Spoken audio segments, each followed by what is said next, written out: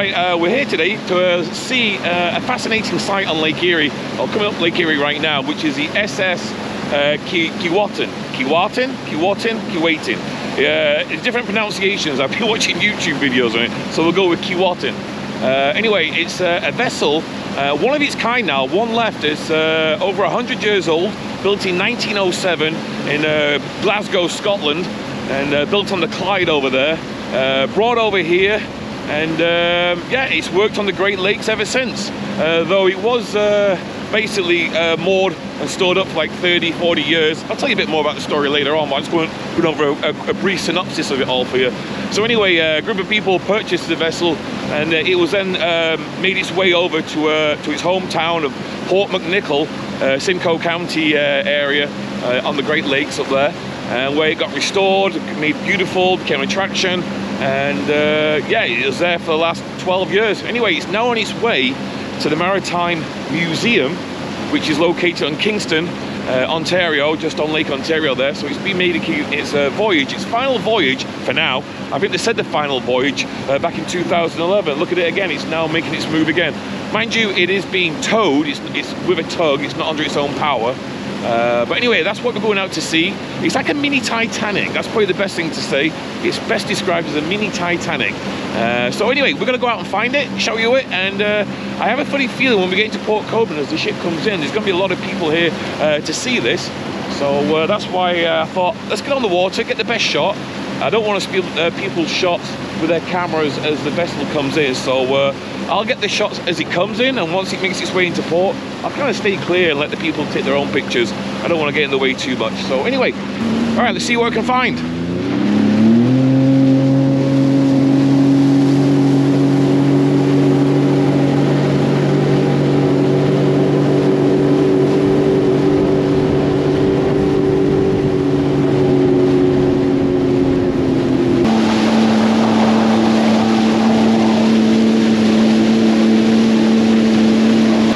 It's just coming in. There's the old Goma conveyor, and just on the horizon, about 2 nautical miles behind it, way over there, is the ship. So I'm going to try and get out there a little bit further, get the drone up, because it's actually quite light winds again. So I want to try and get the drone up as quick as I can, get some shots of it out on the open water, and as it enters Port Colborne. I think that'd be quite nice. Then we'll get some shots in the harbour. So that's what we're going to do. What a nice shot that is. That is a really, really nice shot. With the sun and the clouds. You're right. It's cool. Oh my God, check this out. Oh, this is amazing.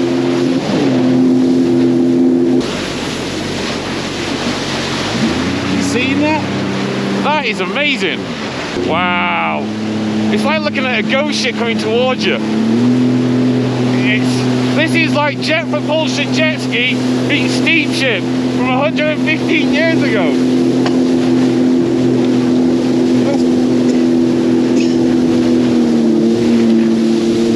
Massive tug lines on it.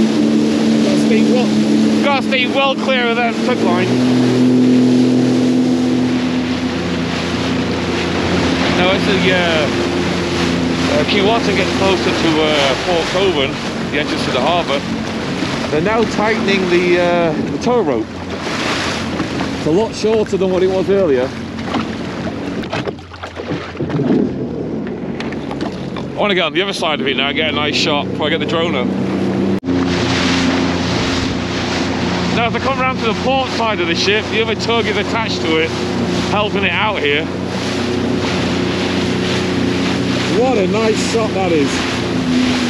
That is amazing. The guys are just going inside the vessel now. I guess they're the pilots. All right, let's get ahead of it and get the drone up quickly.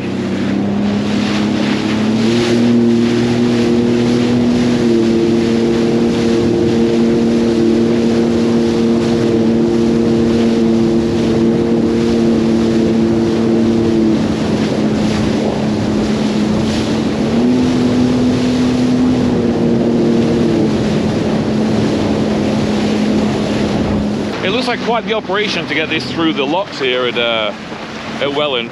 Now, if I'm not mistaken, the last time this vessel would have come through the Welland Canal, now correct me if I'm wrong in the comments below, but the last time this came through the Welland Canal was one of the old Welland Canals back in 1907, where they had to actually split the vessel in half, because back then the Welland Canal wasn't big enough to cater for a vessel of that size back in 1907. So they had to cut the vessel right in half, and I've seen some photographs of it yesterday, and if I can find them again, I'll put them up with this video. They cut it in half and they took it through the Welland Canal. Unbelievable. And once it got to Port Colborne, I'm not sure whether they did it in Port Colborne or they took it to Buffalo, but the welded it all back together, and then off it went. You need those boarding ladders picked up a couple of feet, so the bottom one is above that lower rough timber.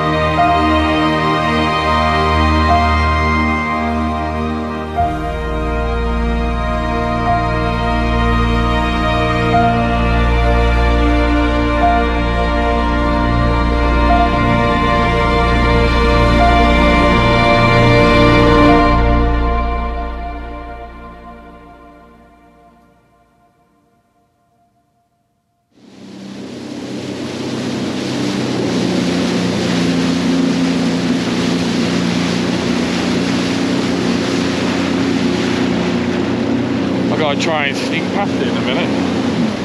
Wow, she's making quite the wake. Look at this. Look at the wake it's making. It's going so slow, but yet the wake is quite big. Seems to be quite a few people gathering here in Port Colborne, waiting for the imminent arrival of the old steamship. We've got a bit longer to wait, probably another hour to where the speed that's going at. But the crowds are out over here. People along the fence line, cars everywhere. There's people down here as well. So it's going to be busy down here. It's going to be a fascinating thing when the ship comes through. It's nice to see all these people coming out to see it. The reason why I got this over my face, there's a lot of bugs. I've already choked on a couple, so that's why I had to put this on. So.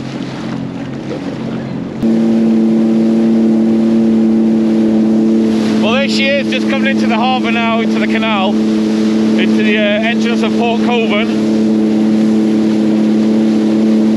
That's mighty fine looking.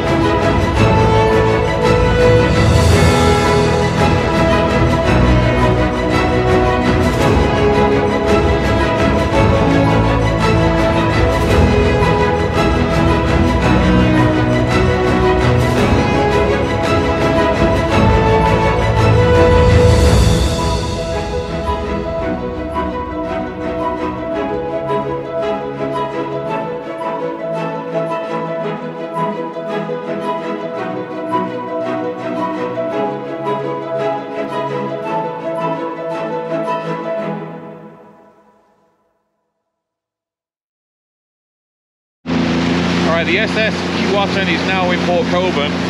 I just stayed back a little bit as it entered so I could get some more drone shots, and also more to allow the people who are here on the dock side get some nice photographs without me obscuring it. So I stayed well back, as you can tell. All the people are down here. So I didn't want to spoil their shot. The guy in the boat here with his camera kind of shot across him so he could get some nice shots too. So anyway, they're just positioning the ship. Looks like they're going to moor it up here for a little while. I don't know how long for, but they're just positioning it right now.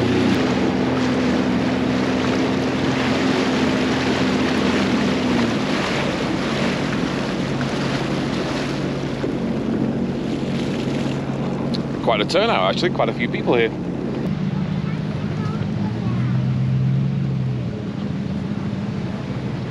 Well, it looks like we beat the rain. Still no rain yet. Good crowd came out as well.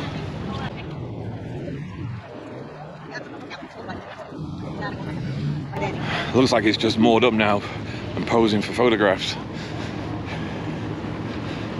Still got quite a long way to go though, to get to Kingston. It's going to be fun getting that through the locks.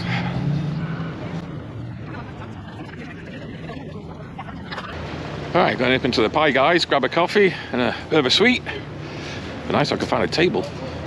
If not, I'll sit outside, I'm warm enough.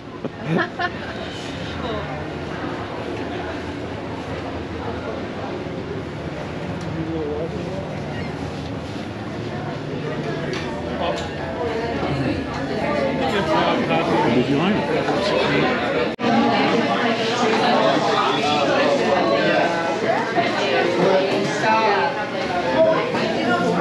Almost there. Alright, head back. That's me done for today.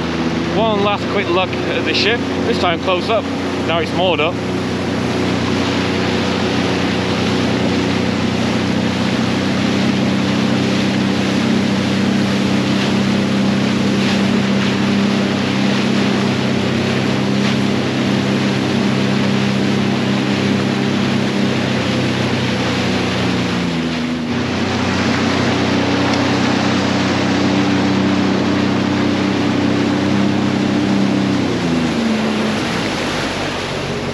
Well, I hope you enjoyed the video today.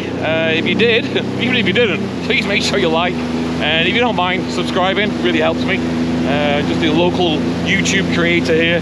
And I have a good time doing it. It's just a hobby, a very expensive hobby. So every little penny YouTube gives me, which is not much, it does help to buy a coffee every now and then. And helps me out. So once again, thank you for your support. And I'll be back out on the water or chasing storms very, very soon. Until then, take care.